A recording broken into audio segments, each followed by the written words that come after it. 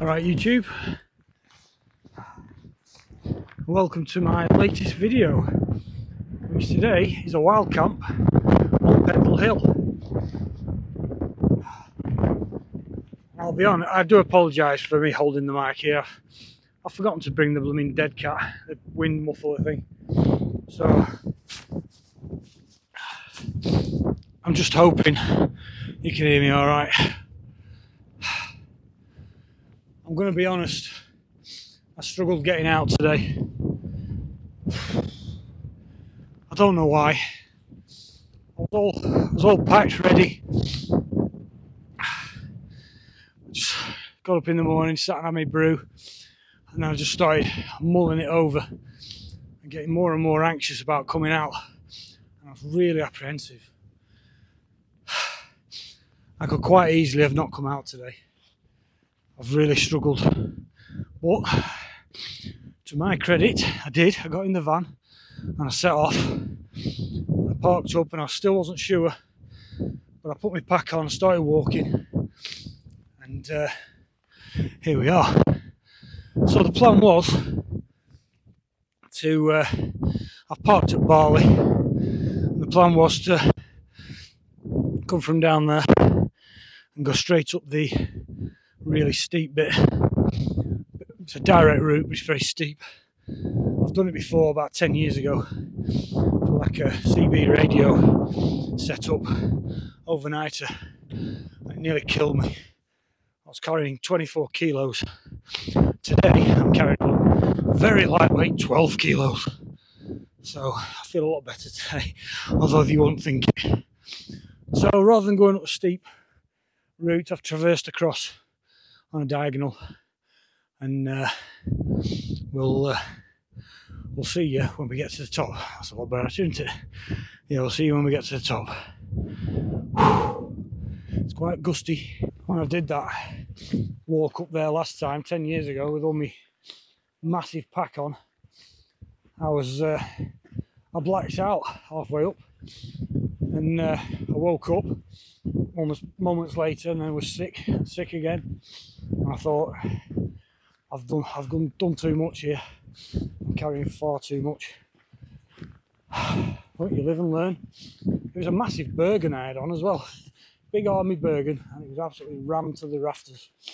Gear, radio gear, batteries, cooking gear, and it was all heavy stuff as well. It was all like bushcrafty stuff. It wasn't like lightweight backpacking gear. Right, what's around this corner? Still got a bit to go yet. So I'm carrying the 3F UL Gear Quidian Pro again. Like I say, I'm carrying about 12 kilos. I've got the Vango Banshee with me, 200. Various other bits of kit which I'll show you when I get to the top, when I get set up. But yeah, it's feeling alright, it's feeling good. On the back, very comfy. Yeah, it's alright. Snow down there. It's there by the wall. Not expecting any tonight. Right, let's crack on.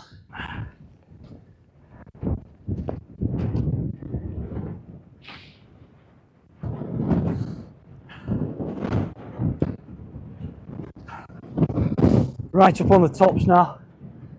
I've shoved the mic down my jumper. I hope you can hear me. Yeah, that was much easier coming up that way. Whew. It's quite gusty up here. It did say it was going to be windy, and it was right. So I'm just heading up to the trig point now, and we can chill out for a bit. Sunset's about 5:10. I'll just wait till people go back down, and then I'll look for somewhere to pitch. Probably the same pitch that I used last time, all them years ago, right by the wall. We'll see. There's the trig point coming into view. It's blowing a gale up here. Whew. What a difference when you get up on the top.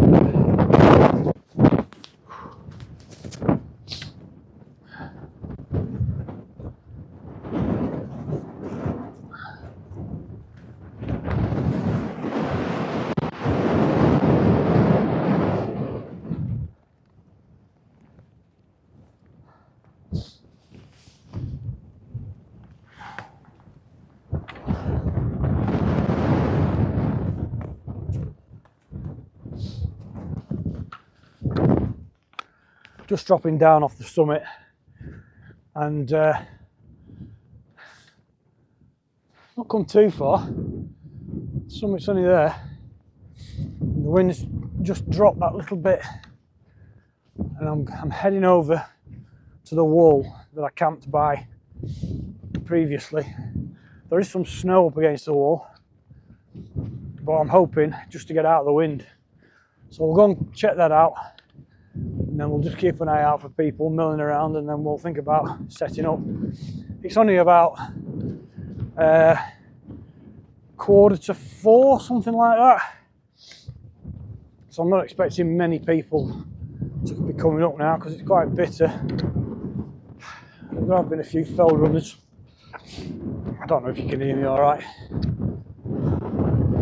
Yeah, I'm just going to go down to this wall here and then work my way along. I'm feeling a little bit better now, although it's very cold. I'm just looking forward to getting set up and getting in my sleeping bag, get some food on. So I've come over the other side of the wall. That's the summit up there. You can see people wandering up. So I've come all the way down there. There's a new shelter down there, which I've never seen before. That's new. Well, I'll say it's new. It wasn't here 10 years ago. They might have built it the week after I left. But no, I've never seen that before. And I come over the stile, I walked on this wall, because it's more shelter on this side. And this is the pitch I'm going to be using, I think. Nice and flat. It's got a little bit of protection from those sort of reeds there and there. I don't know what it's going to be like with the wind coming down here. It's coming from a westerly, southwesterly, which is sort of over there. So it might come down here, but if I was on that side, it would be even worse. So this is where I'm going to be. Looking out that way.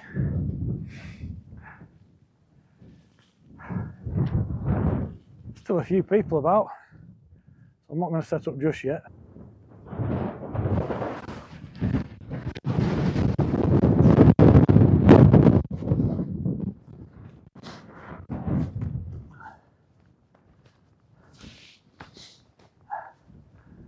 A great little shelter that. I'm pretty sure that wasn't there. No way.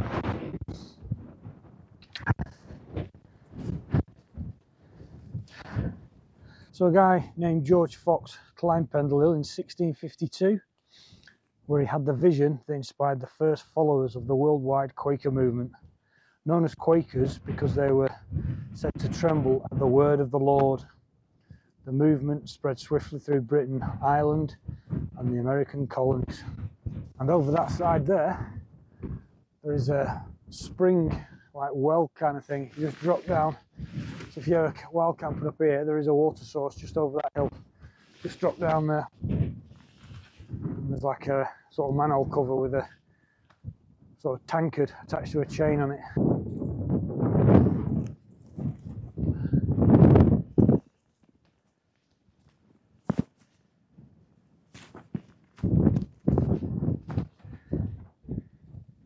And there it is. Found it.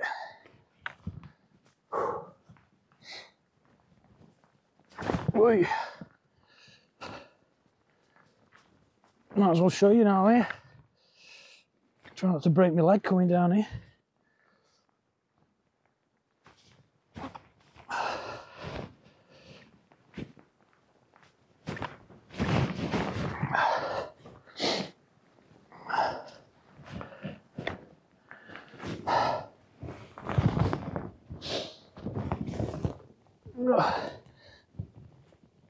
Oh, oh, blimey.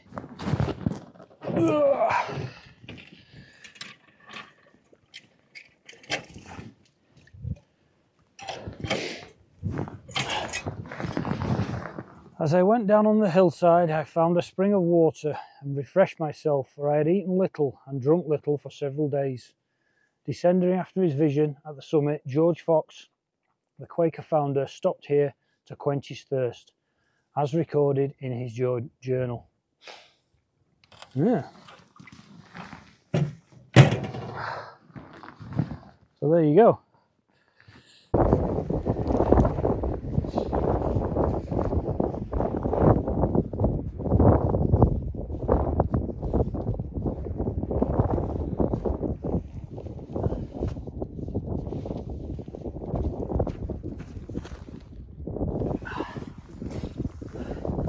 Vango Banshee 200. Just needs guy ropes pegging out. Okay, that.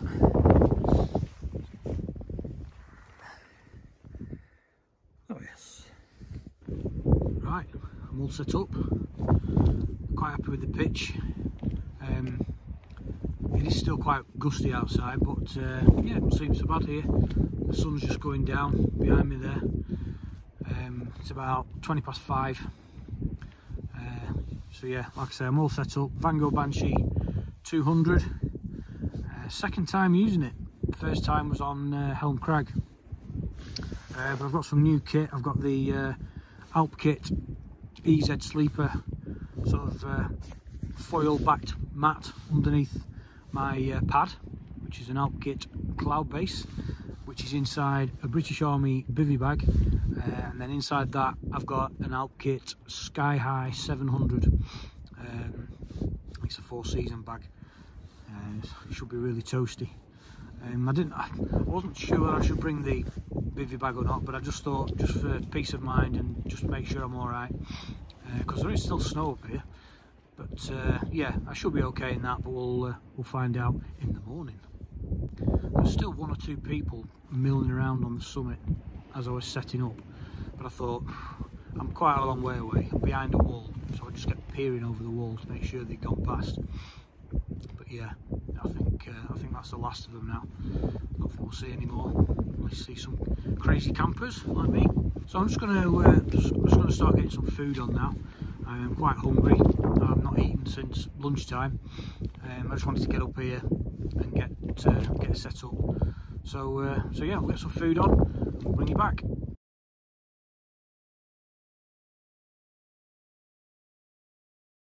I've made myself a table. I've seen a few of you have got this kind of thing, but I didn't have the exact stuff that you use to make them, so I've just come up with my own design. But it works alright, sturdy enough. and it'll keep me well, it's not a jet boil, it's an alp kit, brew kit, jackal. It'll keep that off the ground.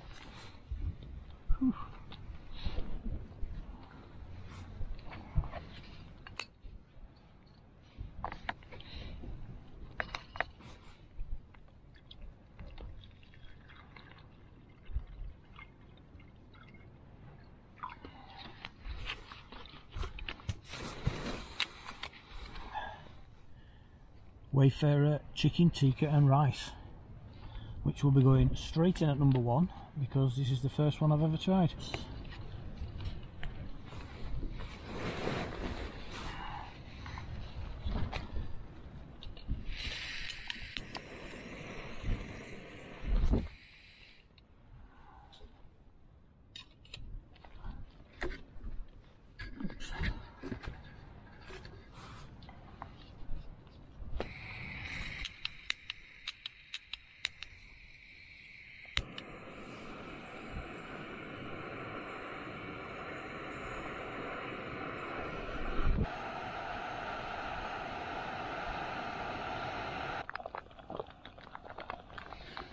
Good job I was in my bivvy bag.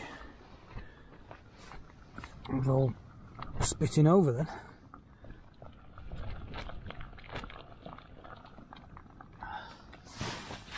I've got a pouch here that I've made as well. After some sort of Reflectix insulated bubble wrappy type stuff. But I don't think it's meant for these Wayfarer meals. It was for the adventure food ones. So I don't know if it's going to fit or not. I'll soon see. Got the vent open at the top. Let the steam out. Don't want any condensation building up.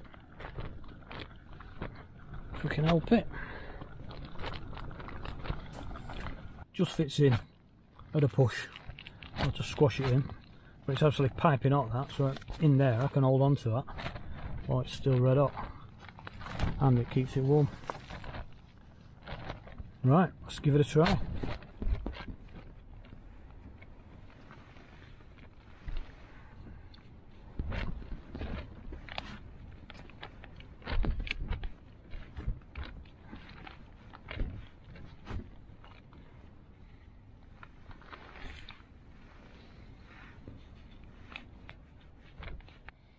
Not had my chocolate pudding yet.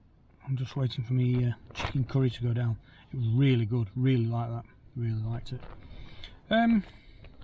So I've not been wild camping for long, and I don't profess to be a wild camping expert. I've done one on top of Helm Crag in the Vango Banshee 200. I've done a hammock camp on Wildcat Island in the middle of Coniston, where they filmed Swallows and Amazons, for those of you who remember that. I kayaked out there in the evening, and yeah, I put a tarp up and slept in a hammock. No, I'll rephrase that. I led in a hammock. I didn't sleep much. So I've done that. I've done a camp up here in a Dutch Army bivvy when I did the CB radio thing. That was 10 years. I was looking back earlier, and it might even be 10 or 11 years ago. Can't believe that. Where has that time gone? So yeah, so this is really my sort of second wild camp on a hill kind of thing. Well, third wild camp on a hill.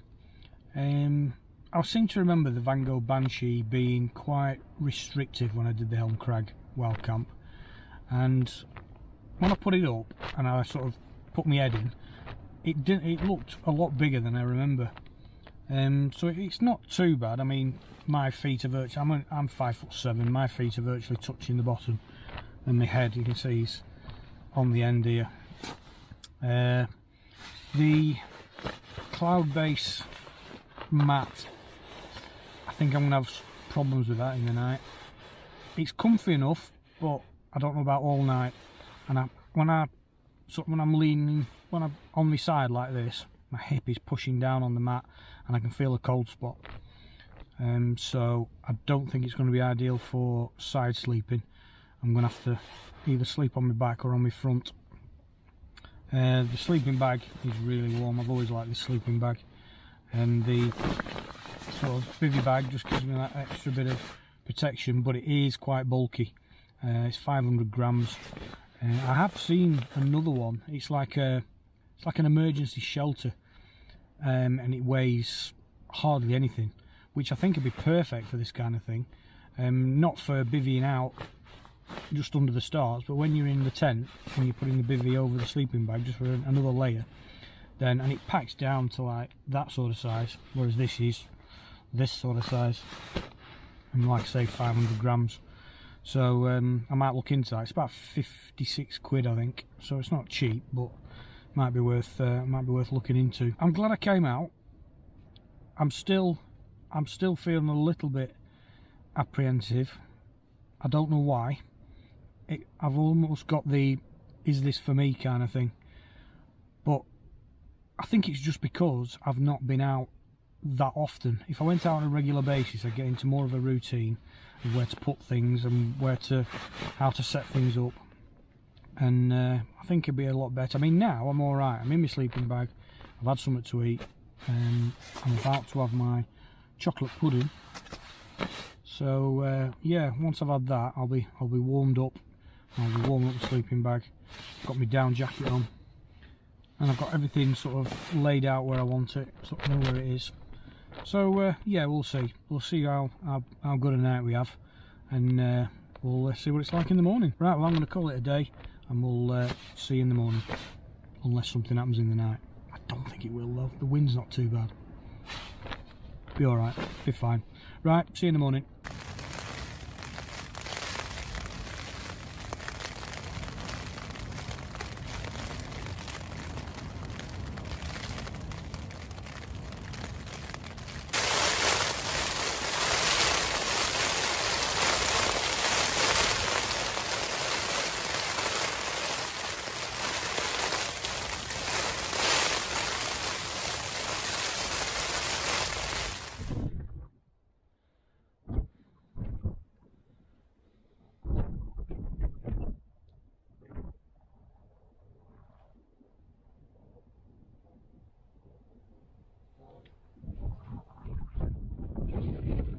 Morning YouTube.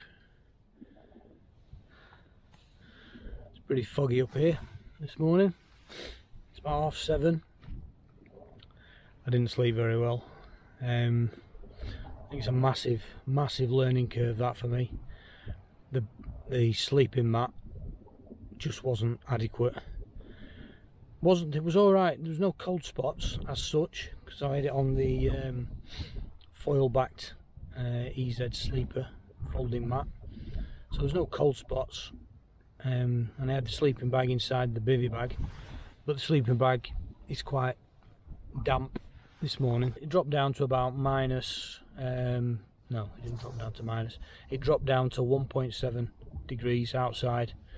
I got out twice to the toilet, and it was quite fresh, but I just wasn't comfy at all. My back is absolutely killing me. I woke up with a headache.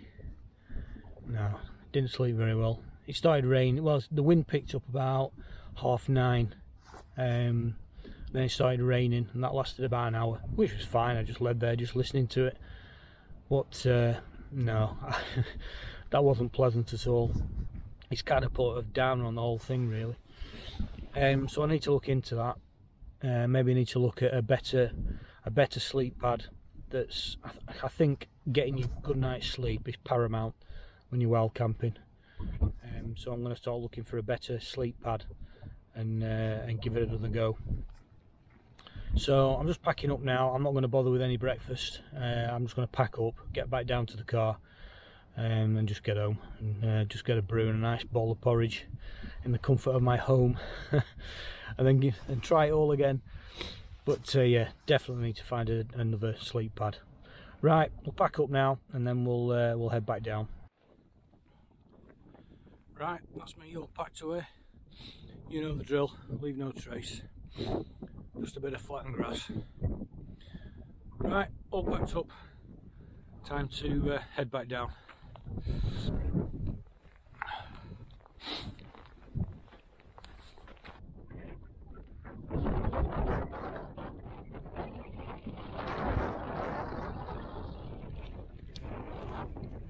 Not much of a view at the trig point this morning.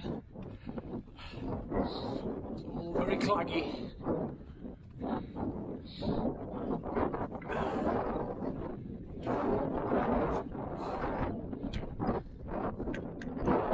Let's do it again, good measure. Right, back down. Back down the way we came.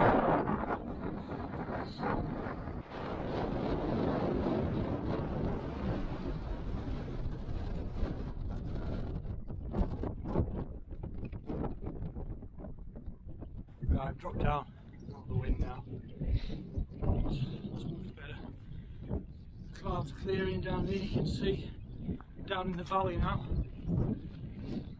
Back where I'm heading. Ah, shut up. So, yeah, bit of a funny one that. Like I say, didn't have a good sleep, which didn't make it very pleasant. Banshee, it's a great tent, but it's very restrictive. If it had been lashing it down, I'd have been confined to the small vestibule to do my cooking, which I did for parts, but it wasn't ideal.